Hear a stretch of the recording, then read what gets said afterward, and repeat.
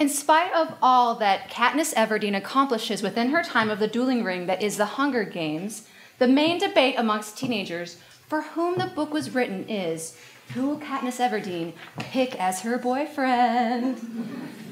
Instead of being seen as the powerhouse of a woman that she is, she becomes a victim of the misogynistic view that a woman is only defined by the man she marries, and she's only 16 years old. Suzanne Collins, the author of The Hunger Games, did not write a character that fawns over boys. Instead, she created a character that does anything she can to provide for her family, a character that befriends a tribute of another race, a character that saves a fellow tribute from certain death. She's a woman who fights for equality for all races, and for all genders. But the online blogs and magazines that teenagers read want to know, Team PETA or Team Gale?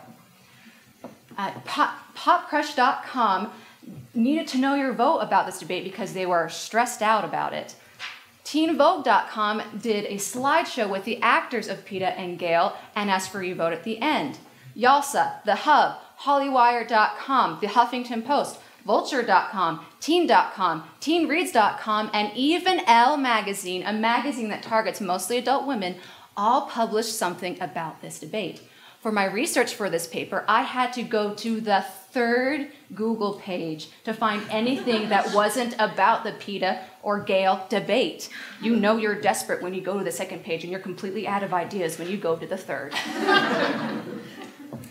In action or fantasy novels with male protagonists, the males are not defined by which female that they decide to marry or pick.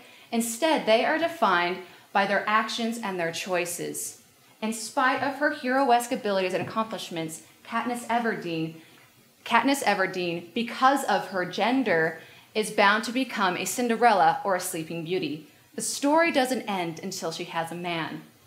Until women can be seen as equals to men, their actions and abilities will always be seen through the veil of inferiority.